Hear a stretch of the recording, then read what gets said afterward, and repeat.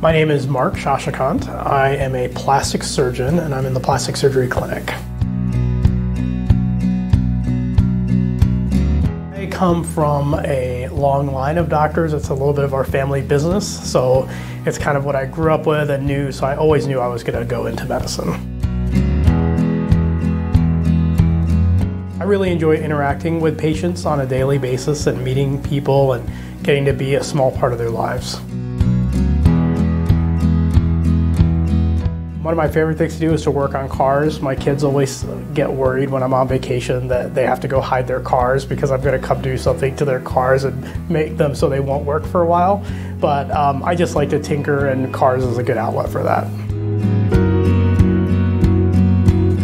I actually grew up in Alabama, and people never believe that because I don't have an accent anymore, but I spent almost all of my young adult life in Alabama, in Birmingham. I think plastic surgery is the most misconceived specialties in sometimes.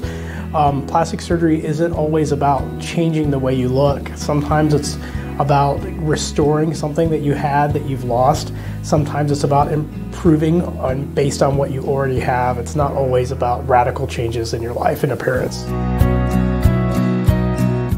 Always wanted to practice in a smaller health system. I've kind of slowly moved from one of the largest health systems, which was the military, to smaller health systems. I just really enjoy that closer family feel that smaller health systems have.